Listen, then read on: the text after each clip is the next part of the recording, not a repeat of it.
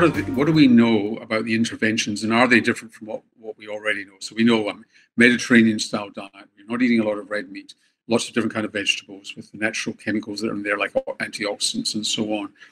Exercise, which has a degree of intensity to it, so that you're not just going for a casual walk with your friends. You're actually stressing the body.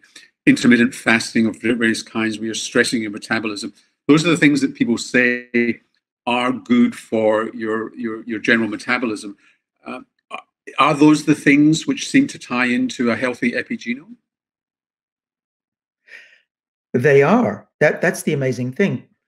Doctors and epidemiologists, nutritionists who discovered the kind of foods and lifestyles that lead to a healthy lifestyle, a healthy life, and also longevity, such as the island of Okinawa or the Mediterranean diet.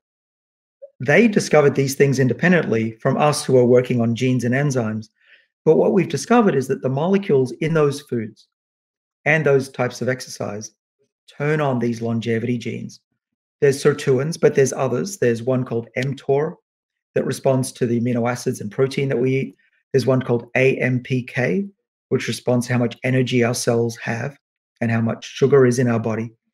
And so, in other words, what we've learned so far is that these types of diets and exercise, well, I wouldn't say inadvertently, but not coincidentally, are turning on these genetic pathways. But what's important is that now that we know that, we can make medicines that are 100 times more powerful than you could ever get from a treadmill. And not only that, you cannot expect an elderly person to go running on a treadmill for 10 minutes a day. What we need is an IV or a pill that we can give them to revive them.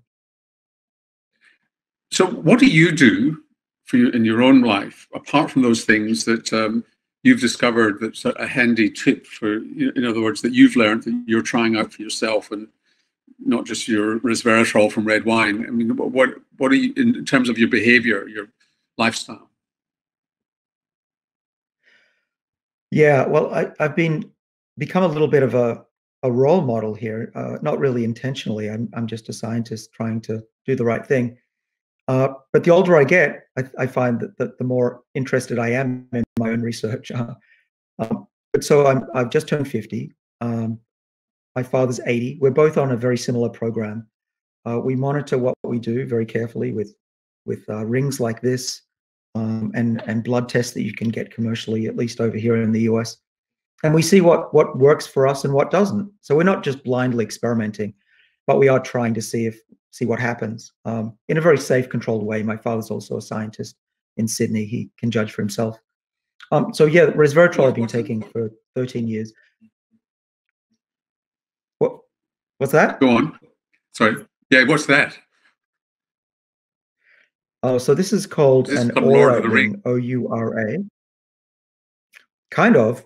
It'll tell me heart rate, movement, sleep patterns. It's very useful for optimizing sleep. That's one of the great things about it. Of course, we've also got these devices now as well.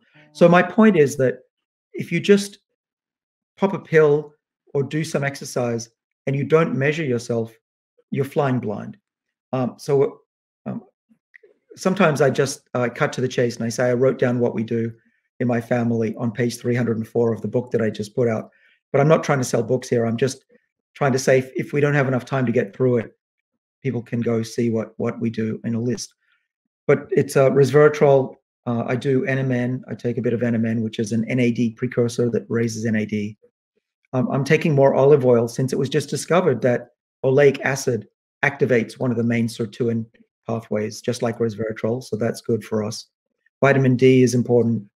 And also I'm taking metformin, which is a drug that is probably the craziest and most dangerous idea that I'll bring up, which is that there are drugs on the market like metformin for diabetes, type 2 diabetes, that have been shown in tens of thousands of people to slow down the rate of age-related diseases. So not just diabetes, but cancer, heart disease, Alzheimer's, and frailty. But you need a doctor's prescription to get that in Australia and the US.